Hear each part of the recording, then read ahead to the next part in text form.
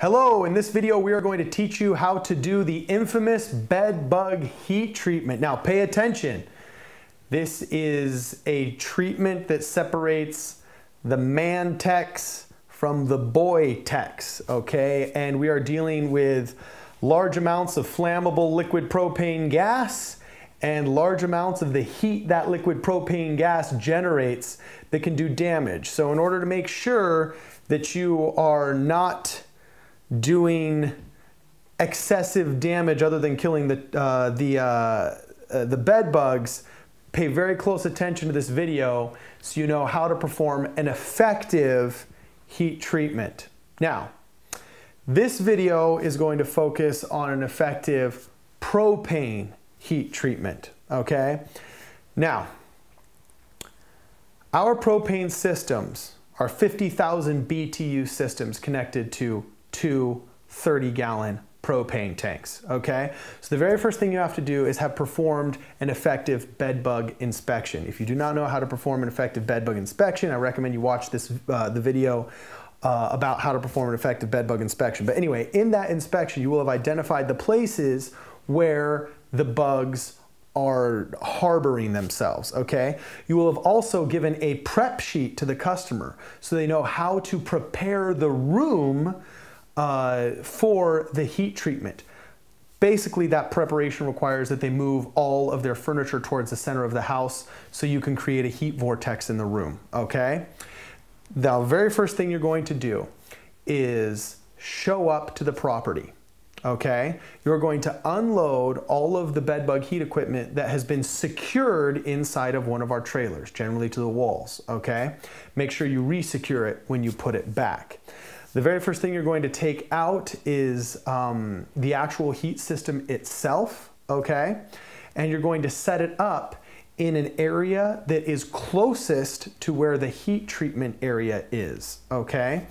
You lose a lot of temperature in the ducting as it goes throughout the house. So you want to make sure that the device is as close to the infestation point as possible, but it still has to be outside for ventilation reasons. Let's just assume that this is the room that we are going to set up for a heat treatment because maybe this couch had such horrendous bed bugs in it that we needed to heat treat the room in order to kill the bed bugs in the couch. The very first thing we're going to have to do is establish a heat vortex, meaning we're going to have to set up the air movers throughout this room so that in every nook and cranny and every square inch and corner, there is a circulation of air, okay? This means that we're going to have to move these pieces of furniture that are right next to the wall at least 36 inches away from the wall so we can easily stick an air mover behind them. Okay, let's try that out. It's best, wherever you can, to move any of the objects towards the center of the room. Okay, that one we don't have to move actually because it's more than 36 inches away. Be very careful in this process if you have to do it to make sure you don't scratch the floor or do anything you might be liable for. Now, customers are supposed to do this for you before you show up. However, in cases of elderly people, single moms who don't have a lot of time, just people that kind of forgot this or didn't think that applied, you might find yourself moving things often. Ask the homeowner to do it when possible. However, sometimes you may have to move it yourself. If so, make sure that you use your knees, don't use your back, and make sure you give yourself plenty of room to put the air movers behind the piece of furniture.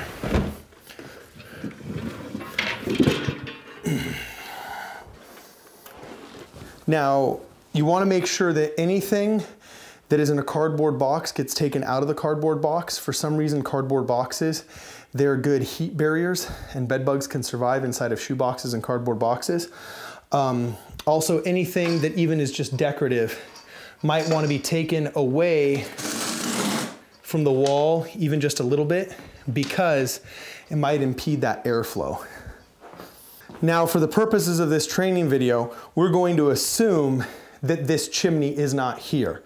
If we did have to treat a room that had a chimney or had some kind of large flue in which the heat could escape, you would actually have to dust around the area of the chimney, not into the chimney, but anywhere where the bed bugs might be able to hide and treat it locally. And then you would have to be able to seal it off with just another moving blanket or some other kind of heat barrier that would keep the bed bugs, or the heat meant to kill the bed bugs, inside of the room. You always have to be thinking, how can heat escape before it does its job, and stop that from happening. Now we're going to bring in all the air movers and show you how to set up the air movers.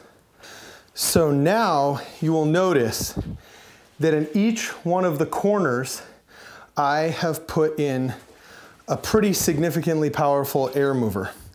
And what this is going to do is it is going to create a heat vortex in which all of the air will be continuously circulated through each one of these air movers. And as the tube, the main duct, comes in, which is also pushing air, the pressure will change and the entire system will begin to circulate very quickly, because latent heat is what we're looking for, meaning the heat that comes off of the hot air as it travels. Studies show also that slightly moist air also gets hotter and does a better job with latent heat as well. So you need, in a room like this, at least 4 air movers. If you have more, there's a good argument that maybe putting one right there would be helpful in what might become a dead spot of circulation. Your job before you start heating is to test that air vortex. So right now, let's go, let's plug in these fans, and let's see how we feel about this room.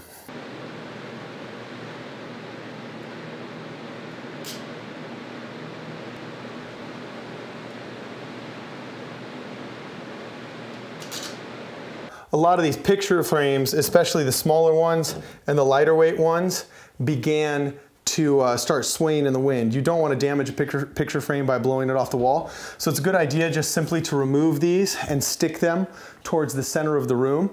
However, before you leave them in the center of the room, you want to do a brief inspection of them, because a very common place for bed bugs to hide, especially near the headboard of a bed, is in the cracks and crevices of a picture frame. In fact, in this inspection you can see that I did in Hawthorne, there's actually quite a few bed bugs behind each one of the picture frames that were next to the person's bed. So make sure that you take a look at the inside of these picture frames, and then you place them towards the center of the room. You have to be very careful. You have to be very careful with pictures. Most pictures, most photographs can withstand the treatment of a heat job. However, especially very old or sensitive pictures, you might consider treating just individually, inspecting it. If you don't need to treat it, then just remove it. And if you do need to treat it, maybe using some kind of dust in inconspicuous areas, because if you do go too high in heat, not only will you melt objects in the room, but you could possibly damage photographs. So now that I have taken everything off the wall and I've placed the air movers, I go back and test, and I'm going to further isolate this room to make sure the heat stays in, and then we're ready to rock and roll. Okay, so if you are going to try and do a propane treatment in a room, you need to put moving blankets or some kind of thermal barrier over any open spaces, okay? Now, on the inside of a house, this is a really nice door frame, and you don't want to just staple straight into a door frame and have these big holes. So a trick that is good to do is staple on the top and on the outside of the door frame where people don't notice. So we're going to start out and just do a couple of easy breezy staples either into the drywall or onto the top of the door frame where nobody will notice. And the least amount of staples as is necessary is the best. Over here, what I'll do then is I will also come down and I'll staple one on the side in an inconspicuous area there, and then maybe another one on the side in an inconspicuous area there. That way, this room is virtually sealed off. Now, don't worry about this bottom gap, because out of this bottom gap, okay, whoops, out of this bottom gap will a little bit of air escape, and if too much is escaping, I can roll another moving blanket and place it on the bottom, just like you do with draft barriers in restaurants or in apartment buildings. Here's also a little side note that you should understand. You want to make sure you don't load up these blankets with too many staples, because you do need area for the air to escape. We're pushing a lot of air into the room, and an equal volume of air has to be able to exit the room. So you're not trying to make it airtight by any means. A lot of new technicians, to them it seems counterintuitive to have large gaps open when you're doing a heat treatment, but trust me, you are pouring so much heat out of that 50,000 BTU heater that you don't have to worry about there being gaps.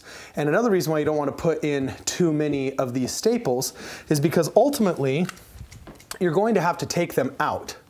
And when you go to take them out, okay, you want them to be easily accessible. Sometimes I use my multi-tool and pliers to get them out. Other times I'm just able to lift the blanket and they're left in the blanket. And make sure you take these out as you go along. You don't want to be the technician that grabs a different moving blanket that another technician used and forgot to take out the staples and cut your finger. Now, in this case, we're going to staple back up another moving blanket, but instead of using the large blue ones, I'm going to use one of the thin black door frame ones. So once again, as inconspicuously as I can, we're going to staple up the moving blanket.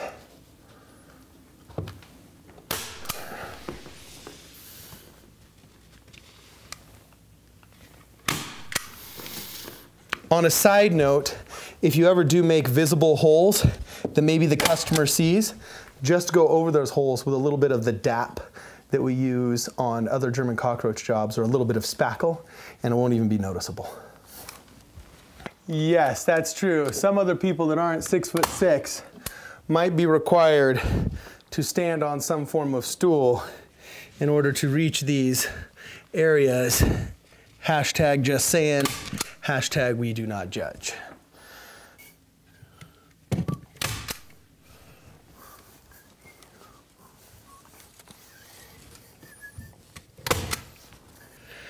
Now for ease of entry, when we go in once every 15 minutes to check on the temperature of the room, we're going to leave this little flap a little bit open. This will also be somewhat of a pressure valve, so the air escaping from the room will kind of blow this door open just a little bit. Okay, so now what we're going to do is we're going to connect the ducting to the Titan and then into the treatment area. So let's start out with our 25 feet of Mylar ducting, okay?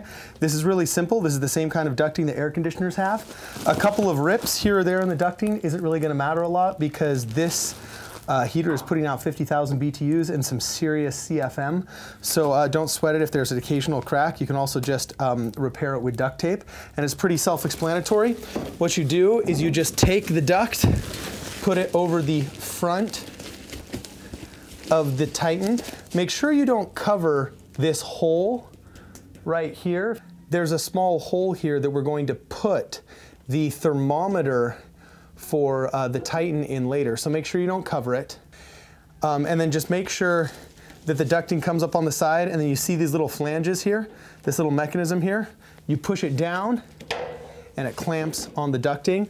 Same with the exact same other side. This way, the ducting will not come off. Now, take the rest of your ducting, let's go inside to the treatment area.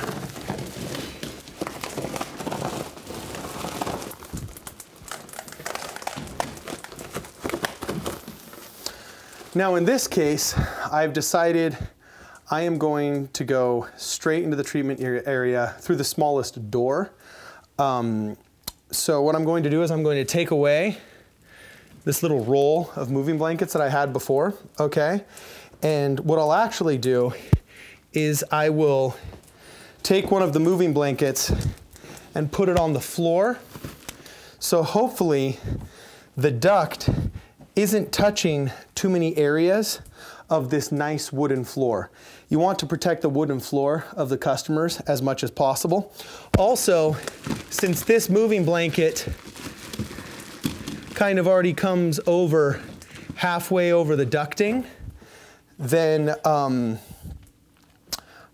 we have some room for some airflow here when the air comes pouring out.